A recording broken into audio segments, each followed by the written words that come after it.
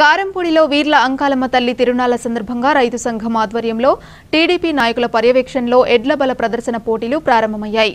ఈ పోటీలను జిల్లా టీడీపీ మాజీ ఉపాధ్యక్షుడు పంగులూరి అంజయ్య, ఎస్ఐ పెద్ద నారాయణ స్వామిలు ముఖ్య అతిథులుగా పాల్గొని ప్రారంభించారు. ఈ సందర్భంగా 3 విభాగాల్లో పోటీలు ప్రారంభమయ్యాయి. ఎడ్ల బల ప్రదర్శనలో పాల్గొన్న రైతులకు అన్ని సౌకర్యాలు ఏర్పాటు చేశామన్నారు. ఈ కార్యక్రమంలో టీడీపీ మండల అధ్యక్షులు చప్పిడి రాము, కమిటీ సభ్యులు బొమ్మిన శ్రీను, కొండ, పలిశెట్టి రాఘవ, పలిశెట్టి హనుమంతు, చిన్నబ్బాయి, జక్కా గురువయ్య, జక్కా నాసరయ్య, గనితి అమరయ్య, కోనేటి నాగయ్య, నరసింహారావు, కృష్ణ, శేషగిరి తదితరులు పాల్గొన్నారు.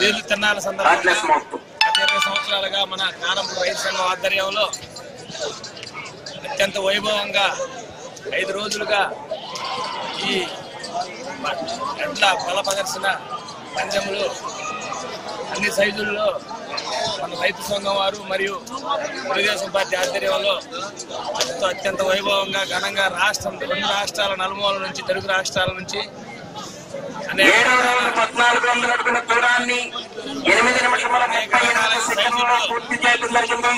బండ్ల సోమయ్య గారు ఖమ్మంపాడు వారి యొక్క జత పోటీలో ఉన్నాయి. వైభవంగా ప్రదర్శన మన కారంపూడి మన వీర్లగుడి ప్రాంగణంలో ఘనంగా జరుపుకుంటున్నారు. ఇది 2వ రోజు ఎంతో వైభవంగా జరుగుతుంది. ఫస్ట్ రోజు 2వ రోజు ప్రకాశం జిల్లా రైతుల్లో పాల్గొన్నాయి.